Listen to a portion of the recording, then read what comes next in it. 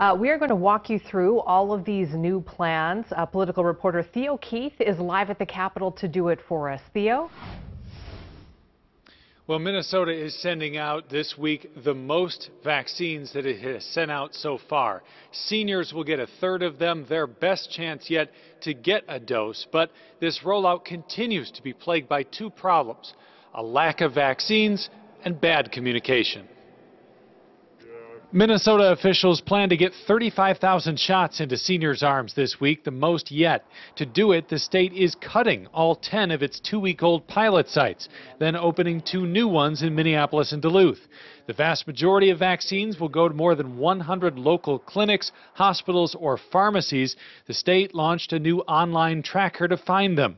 But Deb Kevaney, a pharmacist who's on the list, said the state didn't give her a heads up the website was launching, and she didn't know how many vaccines she'd get. So my store this morning has been receiving hundreds and hundreds and hundreds of phone calls. When are you getting the vaccine? When can we book an appointment?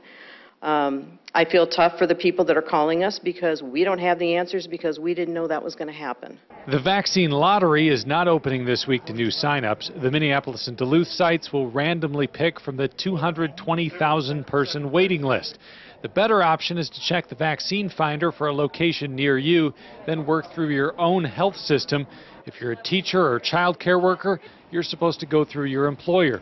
We're trying to be more clear with folks about all the various avenues that are now and will increasingly become available to get vaccine rather than waiting for a community site. If you already got a shot at one of the pilot sites over the past 2 weeks, you'll still get your second dose at the same site. About 40,000 shots were given at the pilot sites over these past 2 weeks. This week, Minnesota is sending out 98,000 doses across the state. A little more than 50,000 of them will go to healthcare workers who are still remaining to be vaccinated. Another 35,000, as we mentioned, will go to seniors. The other 11,000 will go to teachers and child care workers. At the current pace, it'll take several weeks to vaccinate all of these priority groups before the state is able to move on to other essential workers. Live at the Capitol tonight, Theo Keith, Fox 9.